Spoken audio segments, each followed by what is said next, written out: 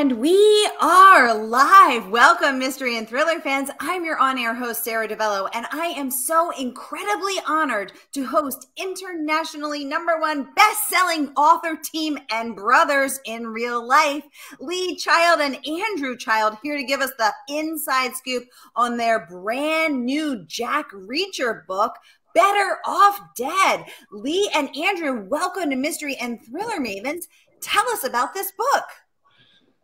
Well, thank you, Sarah. Great to be with you and tell you about the book. You know, it's the 26th Jack Reacher book, the 26th full-length novel. And that's as far as, you know, as far as we got, I think, when we were contemplating writing it. Okay, it's another Reacher book, which is always a gorgeous feeling, to be honest, when we're starting it out. I always felt that when I was doing it myself. The blank screen is something that some writers get very uptight about. I love the blank screen because it means anything could happen. This book could be anything at all. Plus, of course, you have not screwed it up yet. And so that's my favorite part. And yeah, we just had a blast writing it. Last year was our first collaboration with the Sentinel. And that was, I'm not going to say difficult because it was actually a lot of fun to do, but it had two specific things about it. Number one, it was the first time we'd done it, and therefore it was somewhat of an unknown. And secondly, because we were doing it, the idea here is that I fade away and Andrew takes over for the future. So we needed to address an issue that I had left Reacher with, which was that Reacher is hopeless at any kind of technology. And that, in a way, was kind of charming because I think readers prefer it a little bit if the hero is behind the times in terms of technology, because first of all, it means there are no easy answers. You know, you don't get some kid to move his pizza box off the keyboard and he finds the clue within 2 seconds. It gives you a better story, but it also makes the reader feel less inadequate if the reader is also not totally into technology. So I was happy that Reacher was behind the times, but he was so far behind the times. And he was falling further behind every year. So Andrew and I, for last year, had a discussion that said, we got to move him ahead a little bit in terms of technology, which Andrew handled with that plot, which was about technology, essentially. And it was gorgeous for me to see Reacher come up against stuff that he had no idea about. You know, Reacher would rather take on 10 guys with shotguns than a computer keyboard. And so Andrew maneuvered him into the future, which meant that this time, for Better Off Dead, we could do whatever we wanted to do and put the two of us together. And it's just mad in terms of the ideas that it's like a pinwheel firework. The ideas just go everywhere. And it's really a question of trying to pick out the good ones, you know? I love that. I love that. Okay, well, I can't wait to hear about the pinwheel, about the fireworks, about every little bit about this. First, I just want to welcome everyone who's watching with us. We are streaming everywhere tonight, so no matter where you're watching from, Facebook, YouTube, my channels, Murder by the Books channels, our private Facebook group, wherever you're watching from, you're in the right place to hear straight from the horse's mouth. Lee Child and Andrew Child, they're going to dish it all about Jack Reacher and Better Off Dead. So if you've been here before, you know the drill. And if you're new, here's the drill. This is your chance to talk to these incredibly brilliant authors. This is your chance to ask them about their writing process, about Jack Reacher, about anything that's weighing on your brain. So get the questions and comments going in the comment section, and I'll get them right over to these fabulous, famous brothers. So excited to see what y'all want to talk about today. So let's get right into the process. So how does this work? Andrew, do you take the first whack at the draft, and then Lee, you come in with a knife and you slice and dice it up? Do you split it down the middle? Is it page by page, chapter by chapter? What's this process look like? Well, you know, the way the process worked out was very much a result of me having to kind of adapt a little bit how I worked before, because I've never been a huge planner or a huge outliner, but I always did like to have a bit of an idea where the story was going. But, you know, Lee doesn't. Lee likes to make every decision spontaneously in real time as we go along. So what that means is we can't really do anything that involves somebody having the entire manuscript, because that would take too long. By the time one of us had written the entire thing, to give it to the other person would have used up all our time. We have to work on it together as we go. So we typically will just, you know, the most enjoyable part is the kind of the daydreaming part, the bit where we just get to talk and say, well, what would Reacher do in this situation? What would he do here? What would the bad guy do? What if this? What if that? That part is just so much fun. We love doing that. We just get to hang out and kick all of these ideas around. Then comes the kind of slightly more organized part of getting it down on the page. And this is where, when we were writing The Sentinel, the pandemic kind of derailed us a little bit, because we had to invent one way of working together, because, you know, we'd both written books before, but neither of us was famous for really kind of playing well with others. So there was that slight question, you know, what are we going to do? And so we started out very much, you know, being able to hang out together. Then the pandemic came. So what we were doing after that is, once we decided what happened next in the story, would be just to simply email the document back and forth. And that turned out to be a huge blessing in disguise, because otherwise you can imagine what it's like. You know, you get together and one of us will have written a bit and you can't help but say, you know, this is how it connects to the last bit. This is what I think is important. This is why I think it needs to be here. This is where it's going to lead to. And then when the other person reads it, you can't unhear that. You know, you can't forget it. So it changes the way that you respond when you read it. And that's not what happens if someone goes to the bookstore or goes to the library. All they have are the words on the page. So once we were stopped from hanging out physically together and could only email back and forth, it actually helped us enormously. So that's really how the process works. Fascinating. Okay, so every morning, do you start with a 1 hour deep dive, and what is Jack Reacher going to get up to? And then you say what you think, and Lee says what he thinks, and then, you know, and then you agree or you disagree, or does it ever devolve into arm wrestling over who gets to be right? I mean, how does this work? What about when you don't agree? Well, the first word there that I'm going to have to dispute is every morning. You know, I carry one inflexible belief with me, which is that nothing of value ever happens in the morning. So I never would dream of trying to write or decide anything in the morning. And Andrew is not exactly up with the lark either. And so we got to position that to the afternoon, or sometimes the evening, or sometimes midnight, or whatever. But yeah, it's just a question of what next. But this particular book had a sort of supercharged start, because we had been, you know, just yakking, basically thinking, what sort of a thing, you know, what shall we do? And we had a few kind of beats, or a few mood points possibly just emerging. And I didn't think much more about it for a day or two. But Andrew had an idea for the opening that we really can't talk about, because the opening is a big reveal in itself. Andrew had the idea for chapter 1, and it was one of those ideas that, as he just said, you know, to explain it author to author kind of short circuits the drama. So what he did was, partly to check it would work, and partly because it was the only way to do it, he wrote that first chapter without me knowing, and sent it to me. And I thought it was just fantastic. I remember it well. My phone dinged, there was email coming in. It was from Andrew with the chapter 1 attached. And I read it and I thought, oh my God, what a great first chapter. This is going to kill people stone dead to read this chapter. And so in a way, that was like a kickstart to the whole project, because we had chapter 1. And if you've got chapter 1, then the rest of the book gets that much easier because you can see what you're going to do, at least for the next half a page or so, according to my scheme. And so it really accelerated the process, and it kind of gave us, it focused it immediately. You know, we had this great opening, now what? But yeah, basically all the way along, it was like, now what?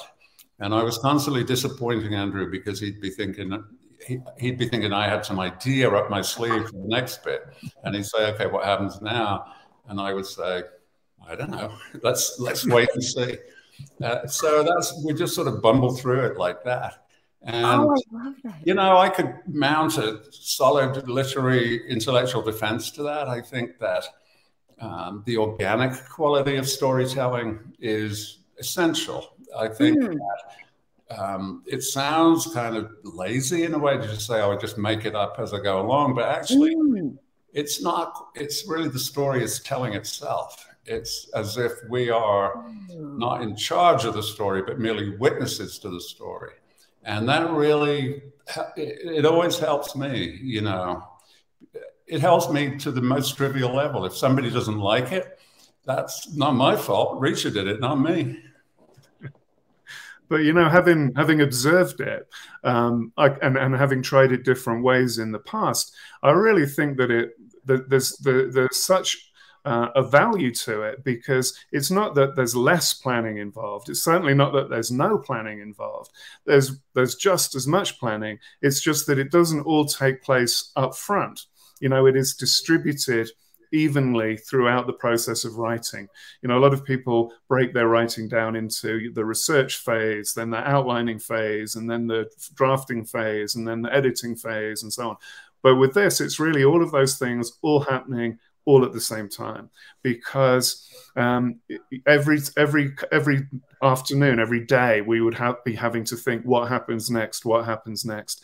And what happens as a result is that you don't wind up wedded to, you know, to an idea that you came up with 6 or 9 months ago that seemed like a good idea at the time when you were miles away from the minutiae of the story. But then once you're writing it and you're up close and you can see that 9 months ago you thought going right was the way to go, but actually going left is far better. You know, it meant that every decision we made was made at the best time for the best outcome, I think, having tried it different ways. So I think it's actually a really good way to work. What you have to have is confidence that you're going to get to your destination. You know, it's a little bit like setting out on a tightrope without the safety net of the outline. And I think often, you know, if you look back at the first 24 reaches, you can feel that kind of confidence in the writing, because you have to be confident. You have to believe that you're going to get to the other side. And that's something that I've had to really sort of embrace as a result of our collaboration. Ooh, I am loving the energy of this writing and the insight into your process and your collaboration. This is so cool. Jim Bessie is saying he loved chapter 1. Jim, welcome to the conversation. Thank you so much. So, Andrew, we salute you on that fabulous chapter 1. Jim, tell us what you loved about chapter 1. I know what I loved about it. Tell us what you loved about it, Jim. Gail is saying, hi, Sarah and Murder by the Book, joining us from Massachusetts, top community member there. Gail, always a delight to have you. Thank you so much for being here. We have Melissa Watson joining us from Australia, saying, hi, Sarah, Lee, and Andrew. Melissa, all the way from Australia. Thanks so much for tuning in. Thanks for all the hearts up on Facebook, y'all. I see. I got all my screens going. Lecha Haney saying hello from Texas to Sarah and the gentleman. Lecha, great to have you. Welcome. We have Yasmin Ongo. Welcome, debut author who I hosted on Monday this week, whose work has been likened to the Incredible Child team. Yasmin, welcome to the conversation. Thank you so much for being here. Great to have you. I'm coming through the comments so I don't miss anybody's comments. Jim is saying he's reading Dead now. He's almost finished. So this conversation is very interesting. Jim, totally. Let us know if you have any questions for these incredible authors. Melissa asking, at the risk of looking silly, are they brothers? Yes, they are, Melissa. These two strangers are indeed brothers. Now let's talk about the fact that y'all are brothers. So what happened to you guys growing up that you both became mystery and thriller writers? Did you have a chilling childhood? Shall we blame your parents? You know, seriously, the obvious answer to that is we became mystery and thriller writers because we became mystery and thriller readers. You know, nobody ever does anything without having been a reader first. And so then, of course, the question is, why did we become mystery and thriller readers all those years ago? And in fact, separately, you know, it's two separate occasions, because the thing about us being brothers, we are absolutely biological brothers. And I know that for an absolute fact, because my mother went to the hospital pregnant, and a week later we went and picked her up with Andrew. So I know that that is absolutely true. But of course, he was much younger than I was. I mean, by really not an actual generation. And I'm going to point out that many times people have, we were together at BoucherCon one time, and somebody came up to me and said, "Oh, hey, good to see you. I just met your son." And, you know, that doesn't work for me, but he's a much younger brother. And so it wasn't that we were sort of growing up together. We grew up sequentially. So that literally when Andrew was 11 months old, I remember this very well, little tiny baby, 11 months old. That particular weekend, I went to a party that lasted all weekend. I smoked my first joint. I lost my virginity. All of this stuff. I was grown up before Andrew turned 1. That's quite a party there, Lee. Wow. It was the greatest weekend of my life, I got to tell you. So the age gap meant that we have none of that baggage, absolutely zero baggage based on, I'm sure lots of people listening have got siblings, and I know that a lot of them get along really well. A lot of them don't. All of them have that hidden thing. She tore the head off my doll when she was 2, or this or that. You know what I mean? Those petty resentments that get in the way. We never had that. Absolutely not. We're very close because we're biologically similar, but we are actually just friends. There's no brother component to it in that old-fashioned traditional sense, like I've got with my other brothers that were much closer to me in age. They're the ones that annoy me. Andrew was a bonus. You know, it's been great. Well, do you hear that, Andrew? You were a bonus. Yay, yeah. Fantastic. Okay, Leisha would like to know, back to when you said that you feel that you are not creating the story, you are bearing witness. Do these characters talk to you? Let's hear from both of you. And if they do, have you had to change something in the story because of it? Great question, Leisha. Give the scoop, guys. I'll let Andrew go first on that. Andrew, go ahead. Yeah, I mean, I wouldn't exactly say that they talk to me. I think I'd be very worried if I was hearing voices in my head and along those lines. But you know, once you come up with a character, you know, you spend a long time thinking about them, wondering what they were like, wondering what it would be like if you knew them as real people. And so sometimes I guess you do find when you're writing a scene, especially if you're not planning it too far in advance and you are asking yourself over and over, what happens next? What happens next? Yeah, sometimes the story and the characters that drive the story will take an unexpected turn for sure. But we tend to not go back and change things. You know, we tend to commit, because I think that, you know, one of the things you get with a Reacher book is that there are no shortcuts. There's no cheating. You know, a little bit like Lee was saying about the technology. You know, we don't have a thing where, you know, there's a supercomputer that has the answer to everything, that you can find out the combination to a door or somebody's address or something. Reacher has to figure it out. Same, you know, in the same way that he doesn't have a sidekick who's got a photographic memory who can just instantly reel off any required fact. You know, Reacher has to work for everything in the book, and so do the other characters. So if we are in a position where we think, oh, you know what, if that bit we wrote 3 days ago, if we'd have done it differently, then this new scene would be easier. That's just tough. That's our problem. We've just got to work through it. We don't go back and then change stuff for really any reason. So I don't know. That's how I feel about it anyway. I think when writers talk about the characters taking over or the characters talking to you, that's something I completely understand. It's a sort of shorthand, actually. What they're really saying, and I've been in this situation many times, to get it exactly right, you need 100% in the zone. You've got to be completely committed to the story in that moment. And if it's not going well and there's something happening that you just are not happy with, the characters seem to be refusing to do it, but what it really is, you're not in the zone. You're only 95% in the zone and you're missing something.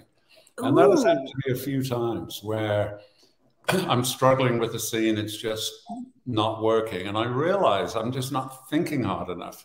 I'm not living it. And so it's really inattention. It's your subconscious prodding you and saying, pay attention.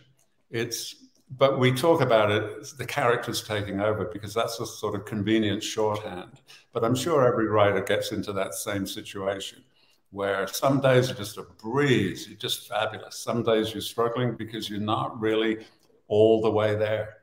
Yeah, well, the other thing that can happen, I find, is that it's your subconscious warning you that you're about to make a mistake, and it's stopping you from going down the wrong path. You know, I had in my first book years ago, I remember I was really looking forward to a scene that I was going to write the next day. It was one of those days where you finish knowing what's going to come next, and it's a lovely feeling.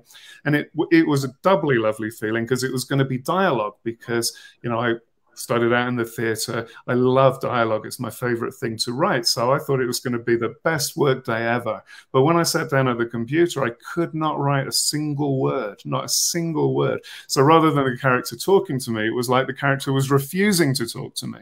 And it drove me crazy until, you know, I gave up in the end. I went to get a cup of coffee. And while I was fiddling with the coffee machine, it struck me that this conversation was going to take place on the guy's cell phone. And I remembered 2 or 3 days earlier, there'd been a scene where he'd been in a fight and he'd lost his cell phone.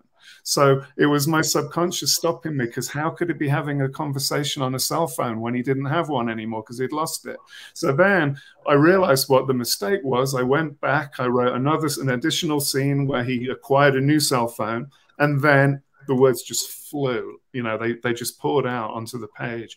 And it was, then I was amazed, and it stuck with me always after that. You know, you've got to listen to your subconscious, because sometimes it is warning you, stop, because you're going to make a mistake here. You're going to go down a blind alley, and much better to stop and not do that than it is to do it and then have to unpick it all and change it later. Ooh, fascinating. Now, what about those hard days, though, as a writer? When Dean Koontz was on, he said he has his breakfast. He was very specific. He does not eat carbs because carbs slow you down. He said he gets his butt in the seat at 7 a.m. and he does not get up until 5 p.m. And if the words aren't coming, he doesn't give himself the break. He doesn't give himself that grace. He sits there until they come, no matter how painful it is. Sadly, for many reasons, I'm no Dean Koontz. I get up and go away. What about you guys? What about on those days the words aren't coming? Do you sit there, gut it out? Do you walk away, go get that coffee? Or do the words just always come for you? You know, it's such a variable thing. I mean, I love Dean, and again, the 7 a.m. thing just fills me with dread and horror. But one practical thing that I've noticed, and I would give as practical advice: only write when you're hungry. I've been in some kind of creative business basically all my life. And in the past, decades ago, anecdotally, I noticed that I worked better when I was starving. And I just thought, that's me, you know, it's just an idiosyncrasy. But then I stumbled across some scientific research that shows no, when you are hungry, the creativity section of your brain sparks up because it's an evolutionary response. If you're hungry, your brain is trying to figure out a really good, smart way of capturing the next woolly mammoth so that you can eat. Hunger sparks creativity. It's physically proven in the brain. And I felt really reassured by that. You know, I'm not nuts. It's actually a scientific fact. So that's what I would say. First of all, do not start at 7 o'clock and don't have breakfast. Just be hungry, be on edge. And I drink a lot of coffee and smoke a lot. And my typical writing state, I'm just teetering on the edge of having a stroke the whole time. And to me, that's the way to do it. And then, yes, some days, I mean, it depends what you're trying to do. And ironically, what people would consider the easy parts, you know, if you had a big scene in town A, and Reacher has got to get to town B now for the next clue or whatever. Getting him from A to B is actually the hardest part of writing. And people say that, you know, getting your character from one room to the next. To do that briefly, succinctly, is difficult. That's the hardest part. So it sort of depends what you're trying to do that day. But some days are much better than other days. And I would go along with Dean a little bit. Don't quit. You sit there. And if all you write is 200 words, then at least that's 200 more than you had when you started. A great day, you'll rip through 2,000 or 3,000 words with no problem at all. But you just got to meet whatever comes along. And hopefully it'll all be easy days. Inevitably won't be, but you'll struggle through the bad days and you'll make it up later. And what about you, Andrew? Yeah, I mean, I think that you've got to accept the fact that not every day is the same. You know, and similar to the research about being creative when you're hungry, I remember years ago reading something, a theory, you know, who knows if it's true because I don't know how brains work, but this guy had a theory that if you imagine the brain being a bit like an onion, you know, with lots of, layer after layer after layer, the part in the middle is the older part. You know, there's more of that.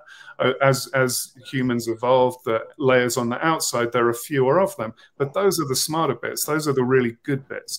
And your brain has to manage its resources. It's not going to allocate those newer, smarter, better bits to any old problem. So it's going to start off by trying to solve any problem you're facing with the older, more plentiful part. And it's only when that part has to admit, no, I can't do this, then whatever manages your brain kind of reluctantly says, fine, okay, then we'll bring in the good bit, you know, we'll give it a crack at the problem.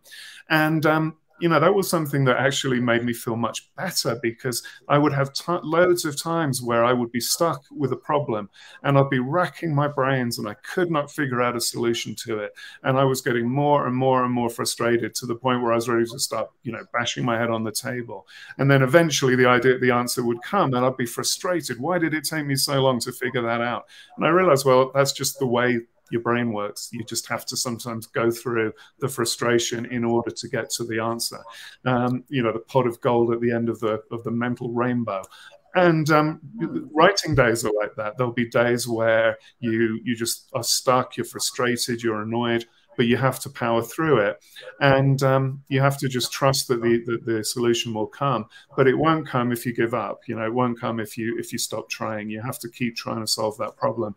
So as long as you're not too strict with yourself about sticking to word counts or anything like that. You know, I like what Dean says about counting the hours in the chair rather than necessarily counting the words on the page, because that's probably a better reflection of the work that's gone in. You know, the words will come or they won't, but nothing will happen if you're not there trying to make it happen.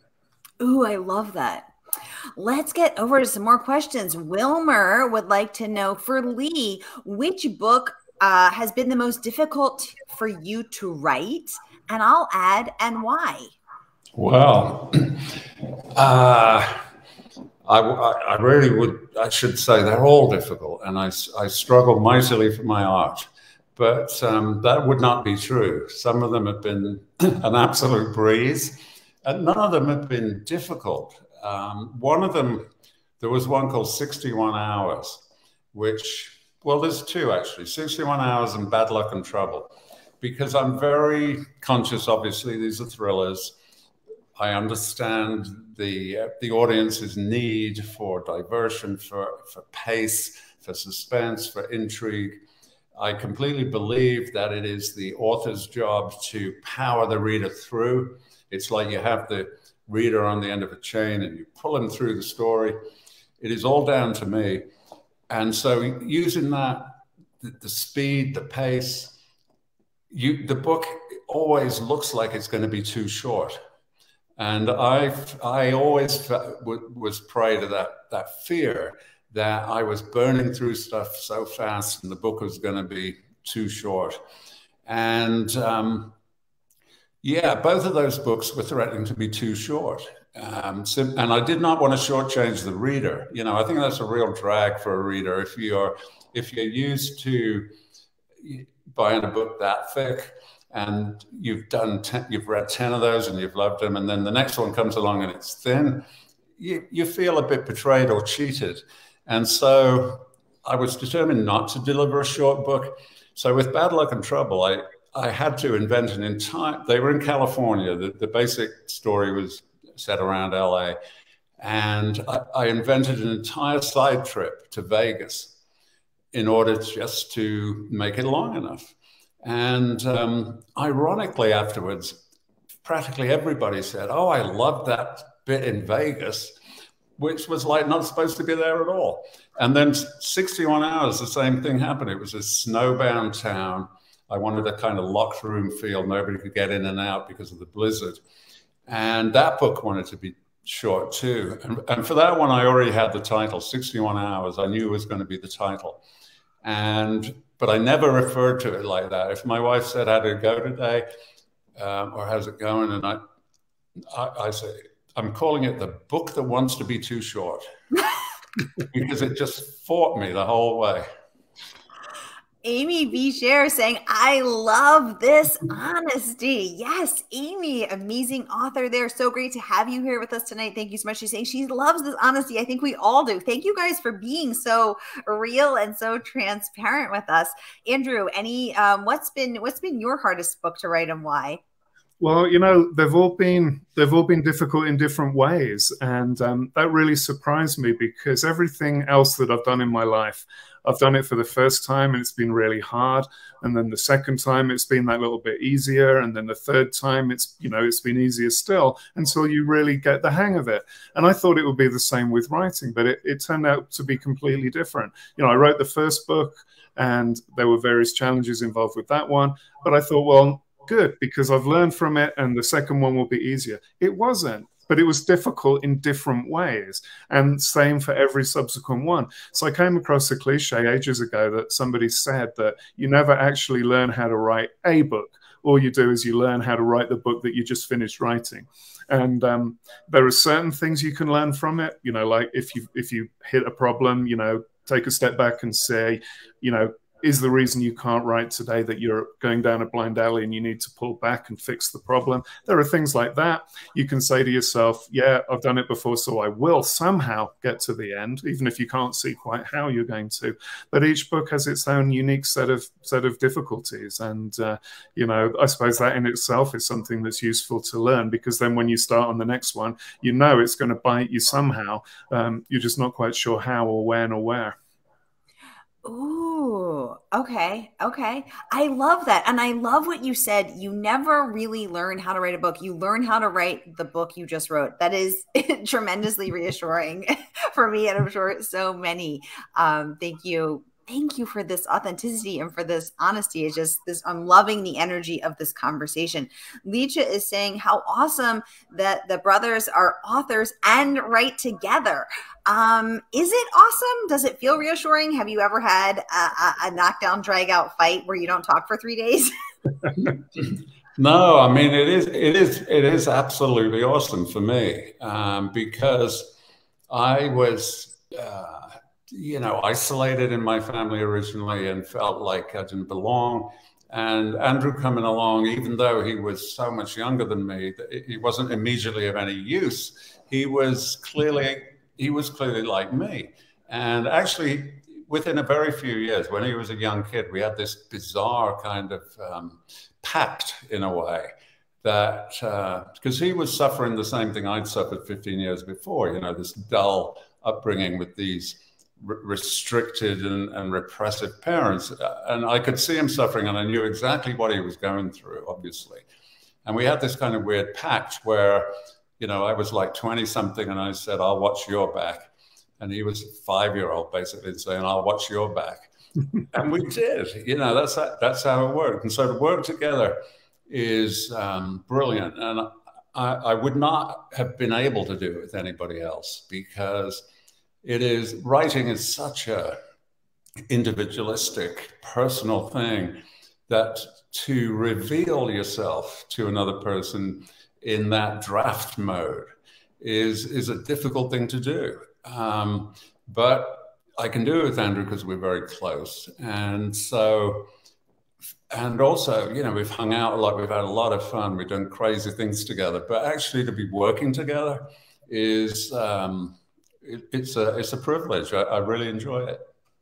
Yeah, I would say the same. I remember years ago when Lee was already well established, and I still was working in the telecommunication industry, but I was harboring these kind of when you first start thinking, well, maybe it's crazy, but maybe I could do that. Maybe I could be a writer. And I would hear about how he'd been to Bouchercon or any of the different festivals.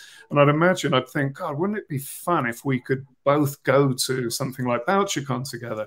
I mean, years later, we were lucky enough that we could. But the trouble was, it wasn't really me going to Bouchercon with him. It was me plus 2,000 other people going to Bouchercon with him, And if we even tried to get a cup of coffee together, probably we had no chance. So it is just literally the two of us. And it's wonderful from that point of view.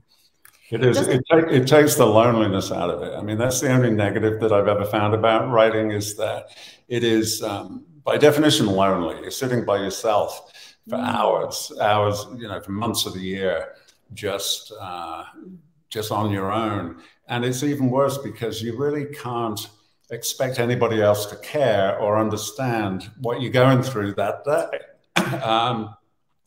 I've had days where you've got two choices of word, and it's going to be so important. Which word?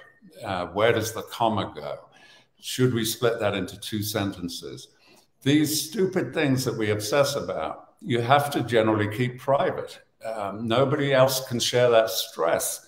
But when you're writing with obviously another writer, you can. They are in exactly the same boat.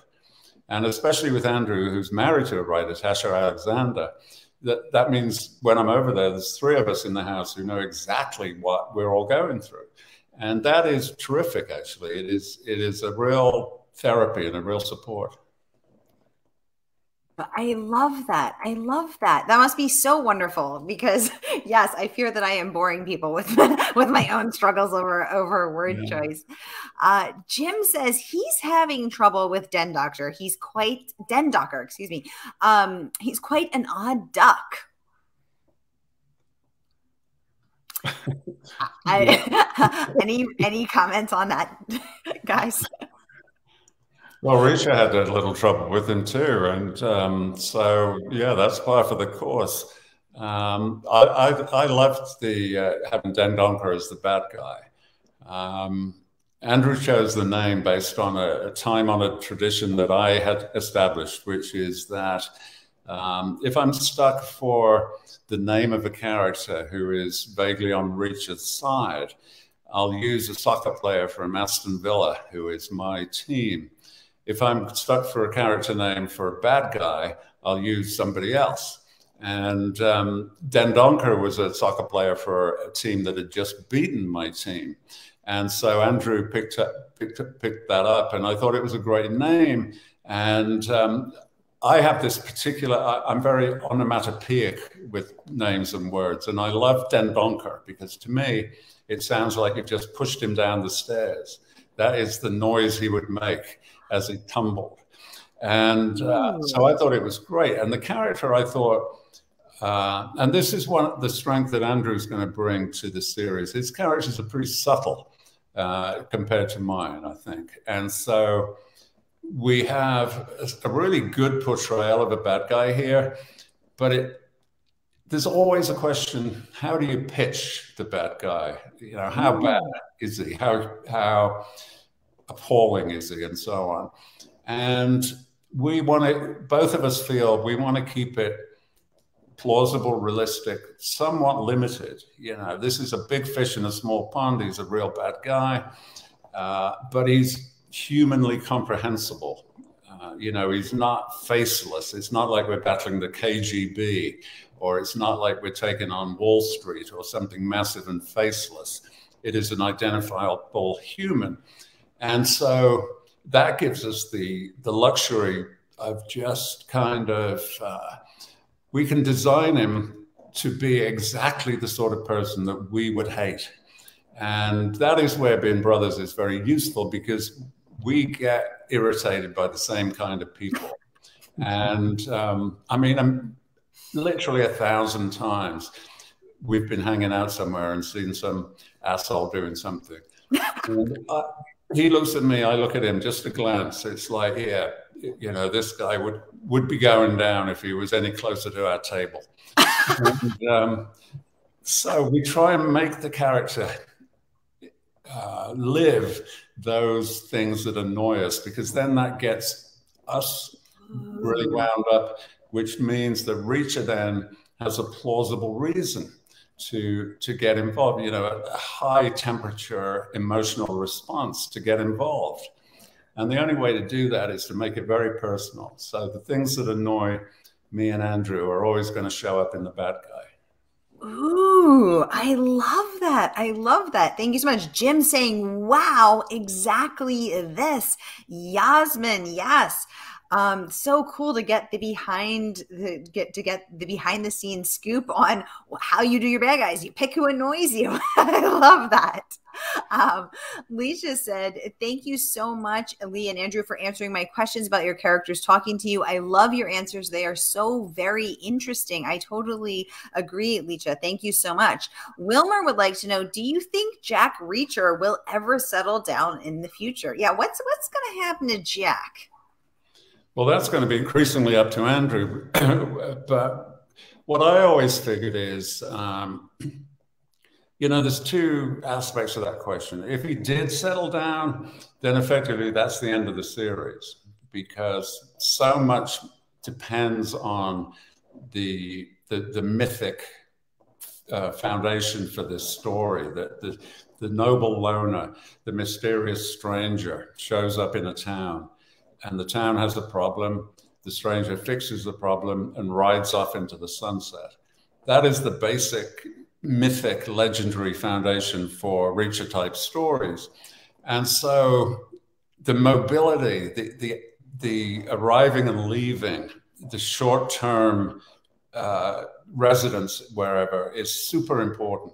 So if he were to settle down, then it would ruin the series. But on his behalf, I've always wanted him to settle down, because that is, I think, the central tension in Reacher, that he is a solitary man who is very happy with his solitude, but simultaneously worried about being lonely.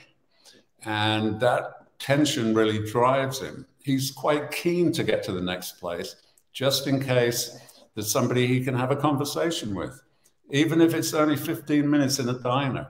He's hungry for that kind of thing. And especially if he blows into town and there's a woman he likes, then, you know, that's even better. But he's always kind of yearning for connection, simultaneously being scared of connection. So whether or not he's gonna, how that will develop in the future is down to my brother. Well, I think it would be lovely for the character. Absolutely. I mean, I would, you know, I've had so much enjoyment in Reacher's company over the years that you kind of almost want to reward him.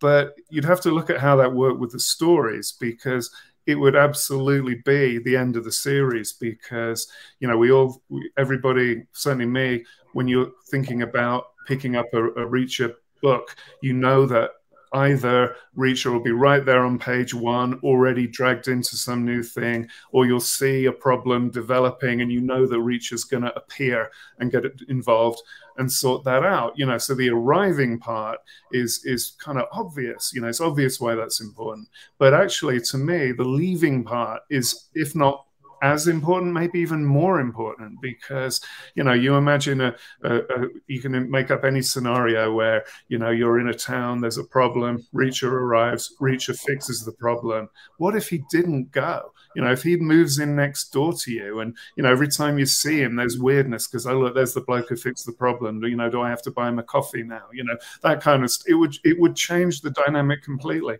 And we don't kind of, I think, appreciate it quite as much when you think of the Western version of Reacher who rides off on the horse, because we don't live in those towns and we don't have horses, you know, so it's not the same for us.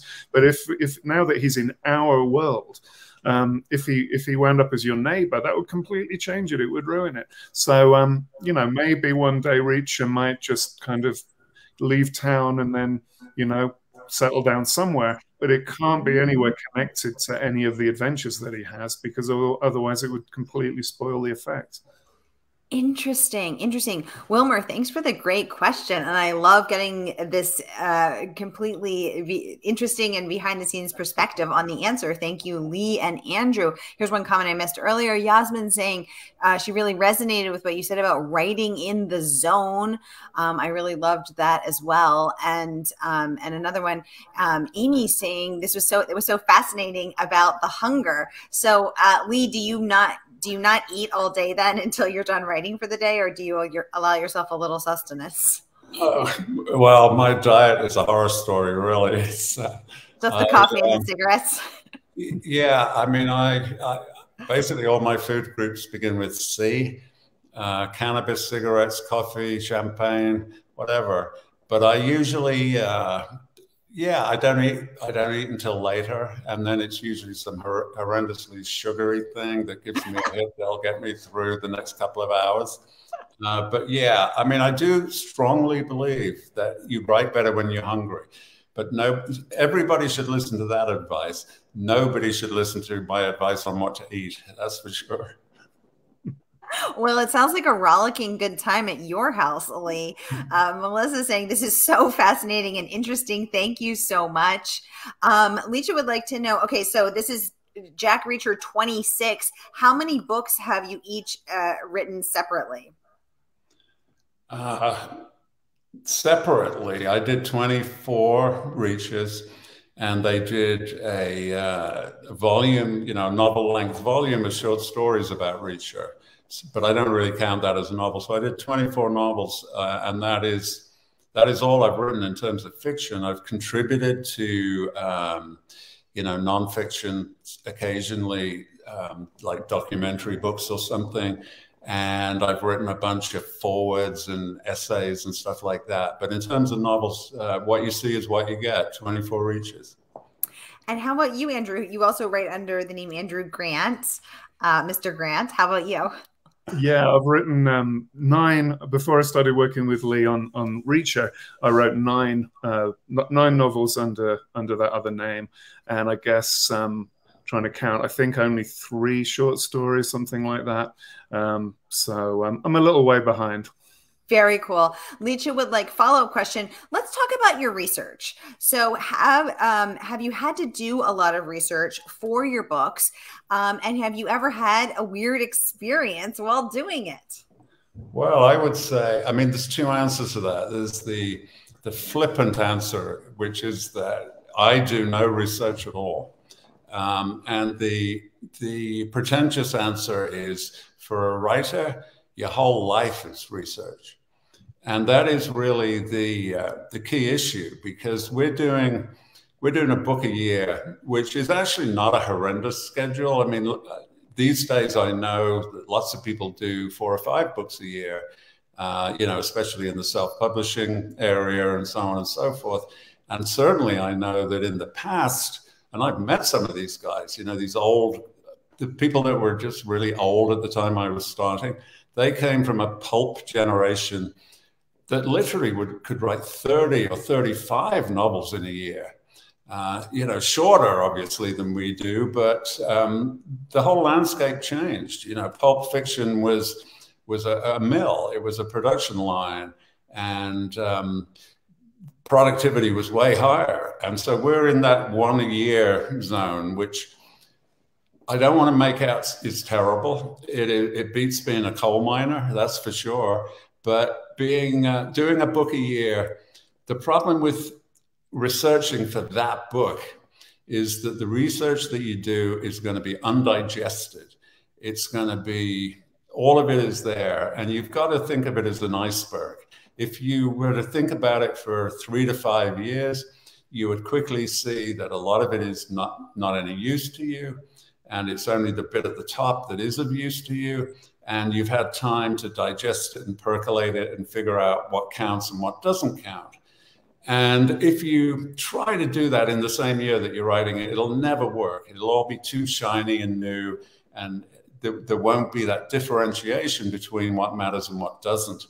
So what I always did, and happily Andrew is exactly the same and happy to work the same way, we depend on what we already know. You know, some fascinating thing that you read last year or 10 years ago, some fascinating thing will either be directly helpful to you or laterally helpful to you. It'll be something that happens in one sphere and you can translate it to another sphere. And you've had those 10 years or 5 years or 1 year to really think about it. And so what you're going on is now, by definition, important, because you've remembered it. It's boiled down to this. So I'm a strong proponent of not doing research for this year's book. I mean, sure, if there's a trivial thing, how many miles is it from one place to another?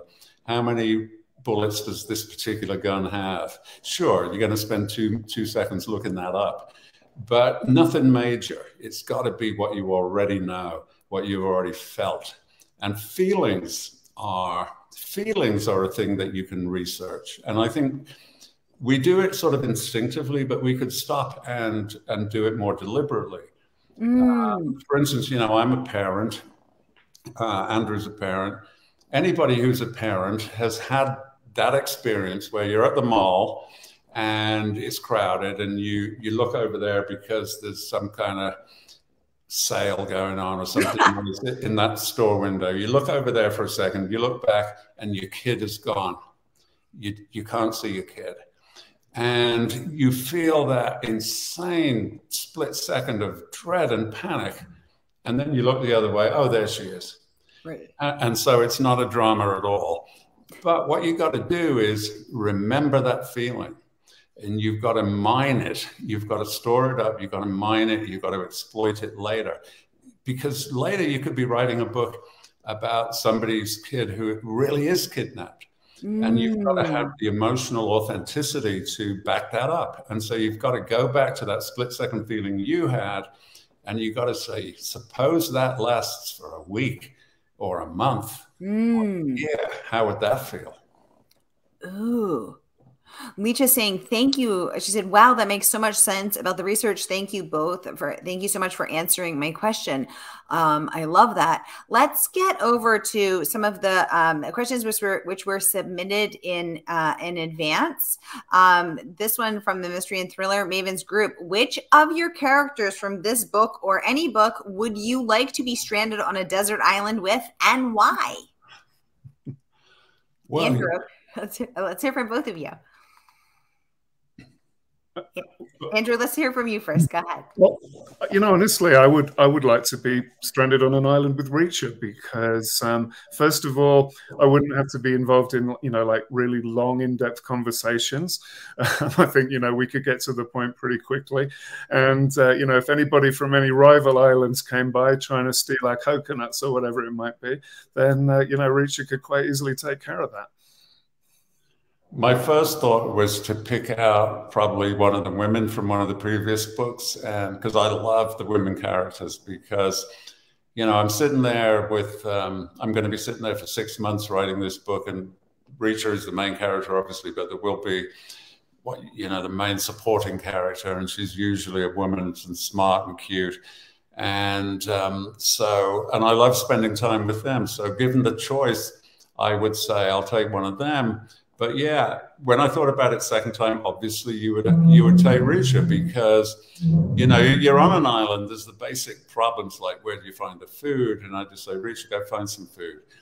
How do you construct a raft, and to escape? And I don't know how to construct a raft, but I would depend, Reacher would figure it out. Give him a week. He'd have the biggest, baddest raft you've ever seen. So yeah, I'm going to nominate Reacher too. Oh, I love that. I love that. I want to remind everybody, we have signed copies. Murder by the Book has signed copies of Better Off Dead. So I'm going to pop the link into the comments. Order a signed copy from this woman-owned independent bookstore. Vote with your wallet, y'all, and get your signed copy tonight. Also, we're coming up on holiday season. I can't believe it's November. So the perfect gift for the mystery lover in your life, a signed Jack Reacher book. So I just popped the link into the comments. So grab that, one for yourself, one for a friend, a perfect gift for yourself and for others, everybody. A signed copy. I love having my books signed. Let's get back to the writing process.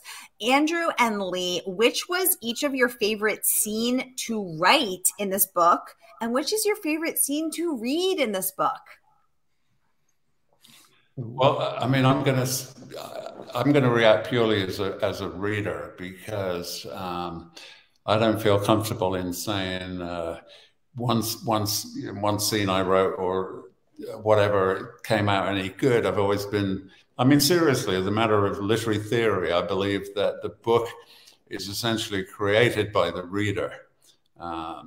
It's like a Zen proposition. A book is written, then it is read, then it exists.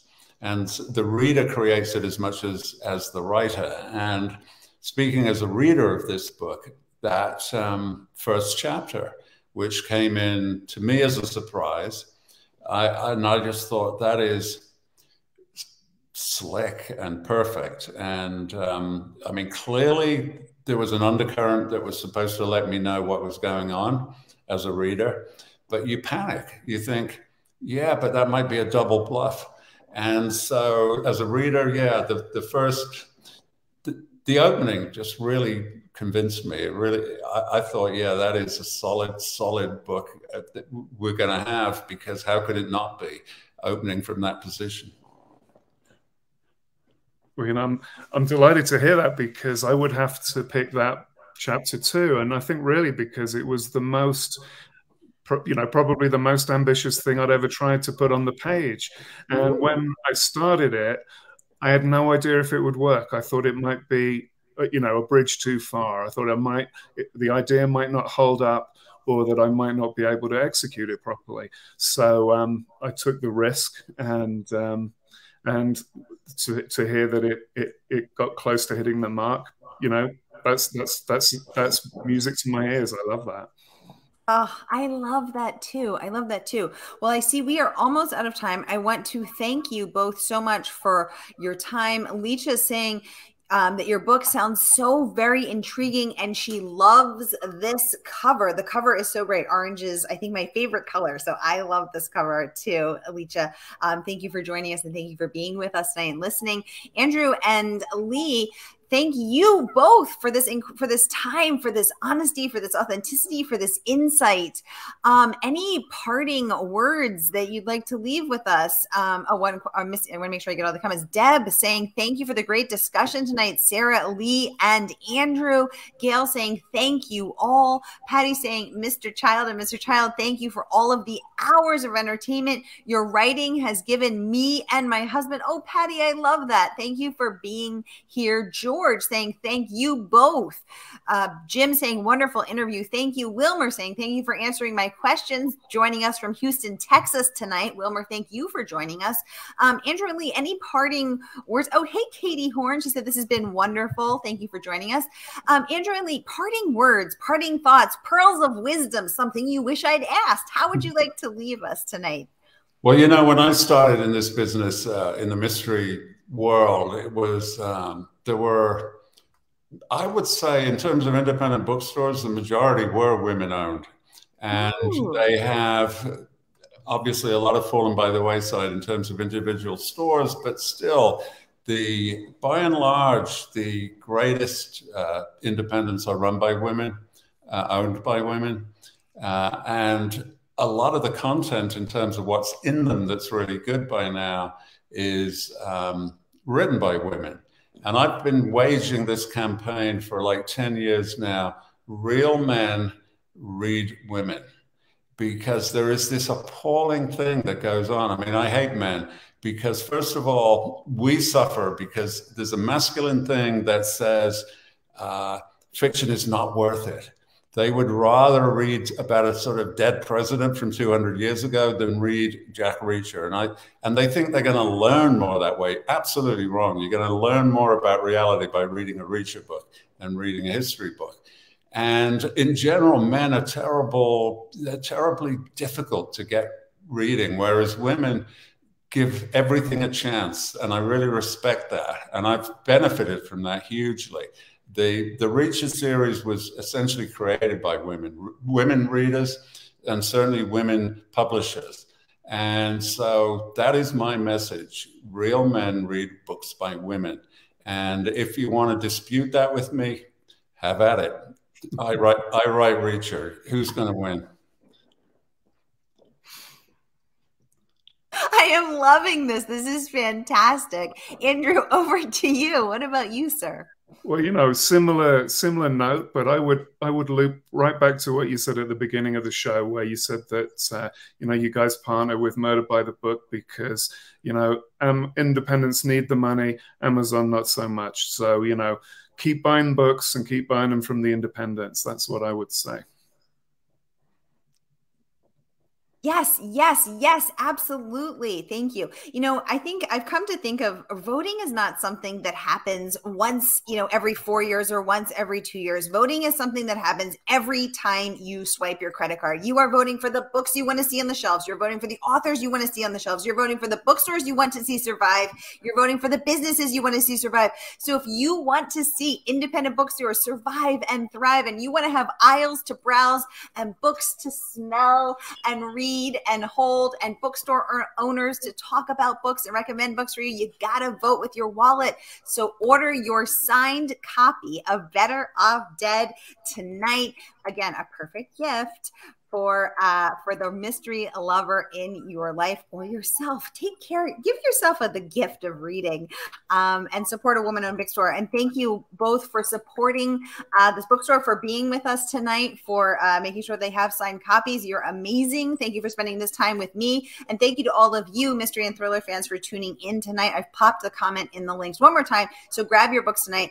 Lee Child, Andrew Child, thank you both. You're amazing. And I am leaving this with my mind full of information and my heart full from this wonderfully nourishing and informative conversation. So thank you so much. And we'll see you when your next book comes out. You'll come back, okay? Bless. All right. Have a great night, y'all. I'll see you next week for #Mystery Monday, because you know Mondays can be murder.